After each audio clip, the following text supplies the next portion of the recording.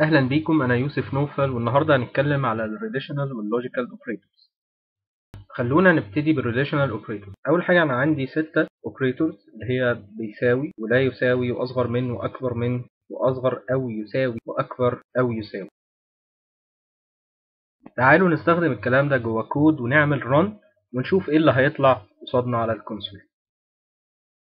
أول حاجة أنا عرفت A و B و C واديت لهم قيم 2 و 5 و 2، وبعد كده عملت C out لكلمة A equal وطلعت قيمة A، و B equal وطلعت قيمة B، و C equal وطلعت قيمة C. بعد كده في بقية الأوامر هتلاقيني كاتب لك رسالة وبعدين مطلع لك قيمة المعادلة دي، فهتلاقيني مثلا كاتب لك A equal B دي الرسالة المعادلة، وبعدين المعادلة نفسها A equal B equal B. فكأني بسأل هل ال A بتساوي ال B؟ ال A فيها 2 وال B فيها 5 لا يساوي، فهتلاقي النتيجة طلعت 0.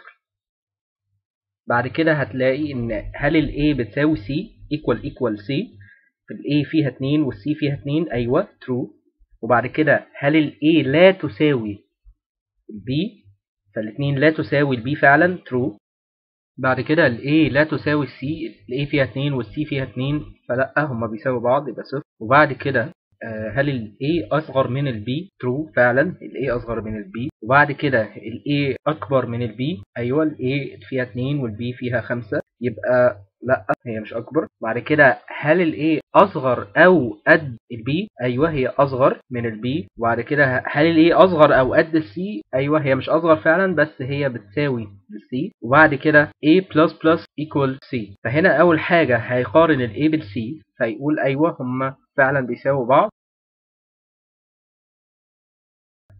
بعد كده أنا نقصتها 1 وعرفت القيمة بتاعتها، وبعد كده هعمل C out بس A في الأول، فهتلاقي إن هو بيجمع عليها الأول 1 وبعدين يقارنها فتلاقي النتيجة false. تعالى ندخل على اللوجيكال اوبريتورز. أنا عندي 2 جيتس مهمين جدا، الأند والأور. فالأند هي عبارة عن كأنك بتضرب. فلو عندي A و B فأول حاجة عندي 1 and 1 هيطلع لي النتيجة 1. لو 1 و0 هيطلع لي 0، و0 و1 هيطلع لي 0. مش هيطلع لي 1 غير لو الاتنين بواحد. على العكس في الأور مش هيطلع لي 0 غير لو الاتنين inputs ب0. أي حاجة فيها 1 لازم هيطلع لي الأوتبوت بواحد. فتعال نبص على الكود كده نجرب فيه الأند والأور. فنفس اللي فات هتلاقيني حاطط رسائل جوه السي اوت فيها الايكويشن بتاعتك او المعادله بتاعتك عشان لما يطلع لي اوتبوت على الكونسول اعرف الاوتبوت ده يعني بيريبريزنت ايه، ما يبقاش بس شويه ارقام طالعه وخلاص. فاول حاجه عرفنا الاي والبي والسي زي المره اللي فاتت، وبعد كده طلعنا قيم الاي والبي والسي. بعد كده طلعت المعادله اللي هي a equal b and a equal c. فاول حاجه هل الاي بتساوي البي؟ الاي فيها 2 والبي فيها 5 لا ما بيساويش بعض.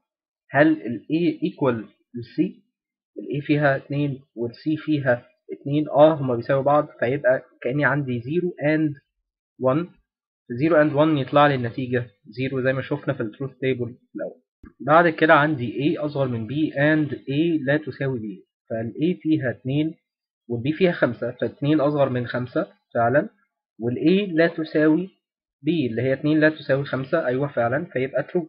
بعد كده A أصغر من B and A لا تساوي B، فيبقى الكلام ده المفروض هيبقى true زي فوق بس حطيت قبليها not اللي هي علامة التعجب فقلب لي الtrue بقى false.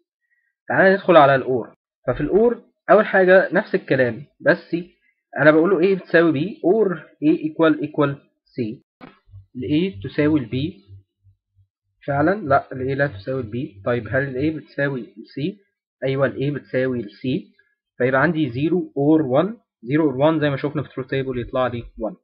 وبعد كده قلت A أصغر من B or A لا تساوي B، فال A أصغر من ال B أيوة. طب هل A لا تساوي ال B؟ أيوة فيبقى true.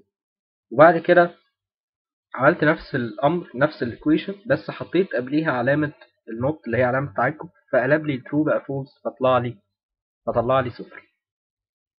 بعد كده أي علامة تعجب صفر هتطلع لي العكس اللي هي واحد true، والعكس صحيح لو عملت علامة تعجب not يعني not واحد فيطلع لي العكس بتاعها 0.